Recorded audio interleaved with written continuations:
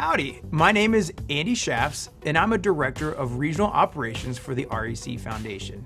I'm here to tell you all about the second pathway in which teams can compete at VEX Worlds 2021.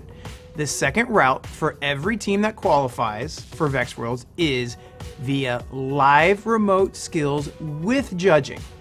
So, even though teams in this division won't experience the typical and much loved teamwork challenge or 2v2 matchups that you normally see at Worlds, all teams still experience 3 driving skills and 3 programming skills runs. Now, don't worry that your team doesn't currently come close to comparing to others on the World Skills Rankings. I understand. Not only do you have the rest of the season, that's now a month longer, to increase those skills scores, but the REC Foundation is taking it a step further. We recognize the range of teams out there in our robotics community and even applaud the diversity.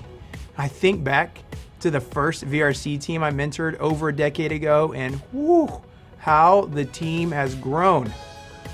As a solution, the REC Foundation plans to announce a brand new divisional creation process that places teams with similar experience and skills together into each division. This guarantees all teams that compete in this live remote skills division at VEX Worlds get more chances than ever before to bring home a VEX Worlds trophy. So, how can a live remote skills event offer more VEX Worlds champions? Well, there's more. The REC Foundation is guaranteeing a VEX Worlds judging session to each and every live remote skills division team.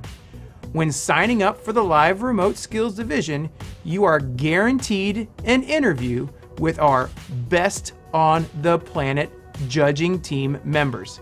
These judge teams are made up of industry professionals, multi-year robotics veterans, and actual members of the RECF and VEX staff.